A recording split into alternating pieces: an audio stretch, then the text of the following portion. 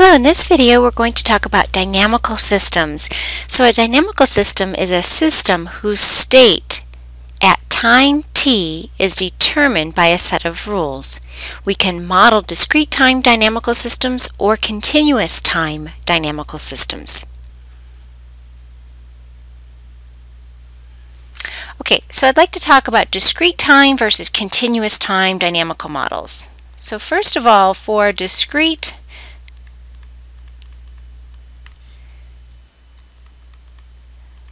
time,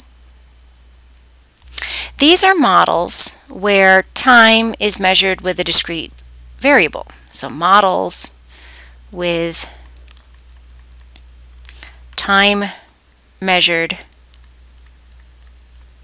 discretely.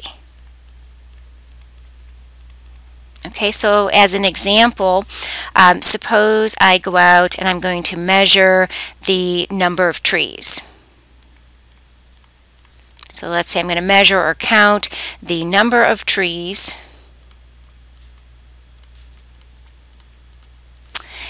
in Winooski, Vermont, so small town in Vermont, small city in Vermont, and I'm going to do this every January 1st of a new year. Okay, and so my model is going to look something like time, and this is measured in years, maybe years since the start of my study. Let's say I start my study January 2018. And I'm going to go out and I'm going to measure the number of trees in Winooski. And so I go out at time equals 0, which is January 1st, 2018, and I find that there's 25 trees in Winooski. And then maybe 1 year later, I go out and find that there's 29 trees, and so forth. I keep going with my model. But time is measured discretely. There's no in-between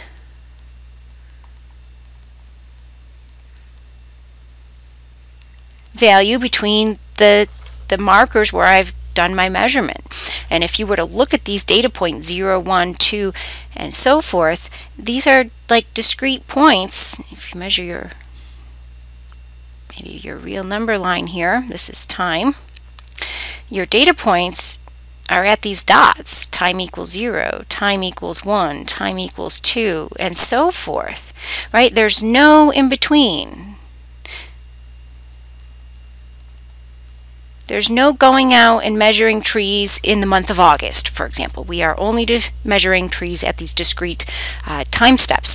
And we can imagine all sorts of other things, like maybe every morning we go in and look at the number of fruit flies in our kitchen, or we look at the number of sick people each morning in a hospital.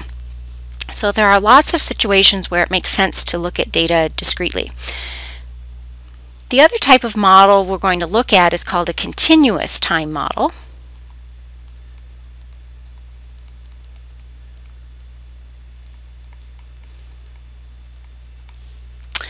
So continuous time models. So these are models in which time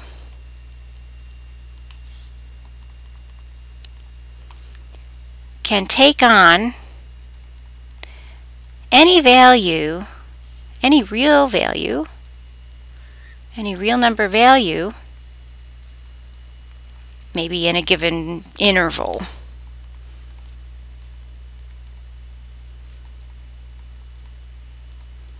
Okay, so as an example of this, suppose I've got the classic throwing a ball in the air model. So as an example, suppose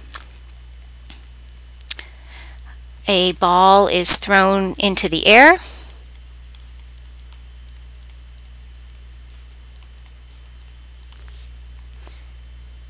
And maybe the position of the ball, right, there's no jumping around. The ball smoothly goes up and falls back down. Maybe your position function is given by some equation like S of t equals negative 4.9 t squared plus 39.2 t. All right, and so the idea here, if we look at what's going on for our time, So here's our axis for time. We're going to start the ball at 0. Maybe the ball is in our hands, and we're going to launch it off with some initial velocity at time equals 0. And then we could look at the ball at any particular time from the time it leaves our hands and goes up and reaches the maximum and then comes back down and falls down to Earth. Okay, so the idea here is that there are infinitely many values in here. Time can take on any real number.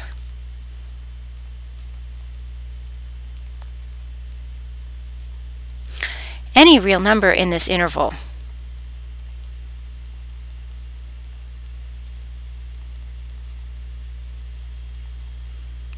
So there are many in-betweens. In the discrete data point, you can think of it as dots. The continuous time models, time really varies continuously. And so to compare and contrast the tools for these sorts of models, I'll just make a few notes down here. So let's say discrete. We'll make a little chart, discrete versus continuous time models. When we're working with discrete time models, our tools, sometimes you'll see them called difference equations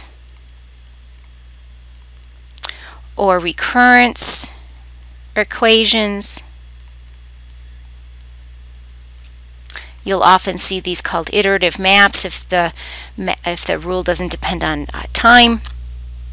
And then for continuous models, this is really these are the tools of calculus and differential equations, derivatives, things like that.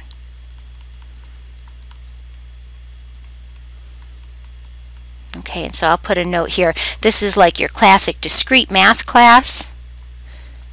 When we talk about recursively defined sequences, and over here we're talking about calculus and differential equations, things like that.